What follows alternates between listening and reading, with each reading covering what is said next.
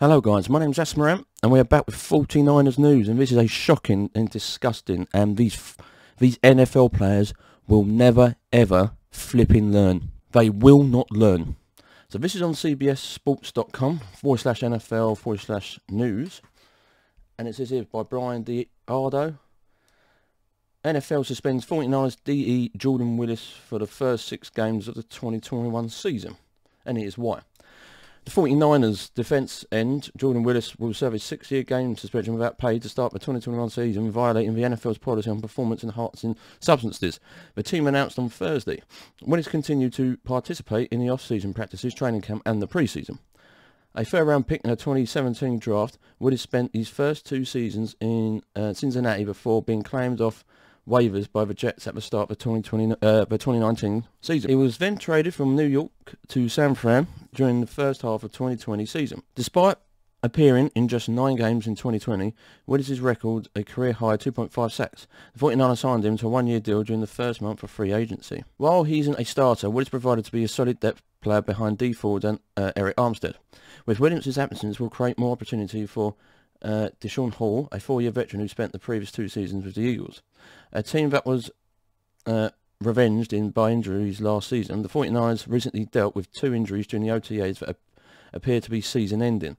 Offensive line Justin Skull suffered an ACL injury earlier this month, while safety Travis Moore tore his Achilles. The 2019 NFC champions are coming off a 6-10 season in 2020. While the 49ers bringing back many of their key players who were hurt during the 2020 season, former defense coordinator Robert Saleh left off this offseason to become the Jets' next head coach. The 49ers have replaced Saleh with DeMarco Ryans, a former All-Pro NFL linebacker who joined the 49ers staff in 2017. It pisses me off that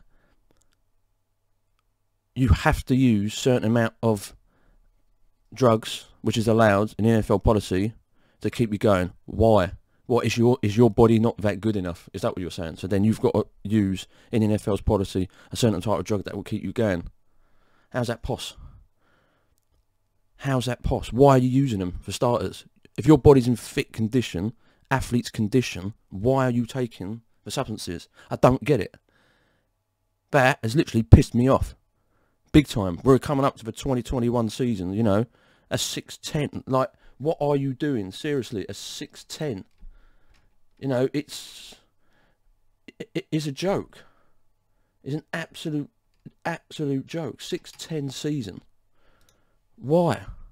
Seriously, why are you using these drugs? You're a pro athlete. Why do you need them? Now you probably cost us. You can see what I'm trying to say. And that's just to us. That's going to be to any other team. Why do it? That's my problem.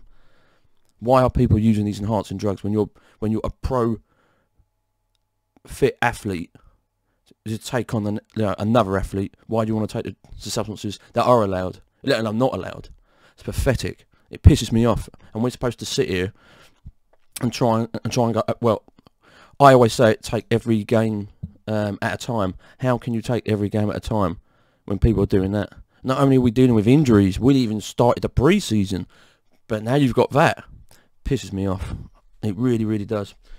Leave your comments down below. You tell me what you think, guys. The comments are there. Good or bad. Oh, and another... I'll leave you guys a question. Is it worth taking performance-enhancing drugs with the NFL's policy or not with the NFL's policy? You leave your comments down below, guys, for me. Thank you very much for the 38 subscribers. Really fortunate, humble and appreciated. And yeah, if you're new, subscribe. I'm doing a lot more 49ers news, gaming. I've got some streaming coming up soon after this video. And yeah, thank you very much for watching, guys, and I'll see you on the next video.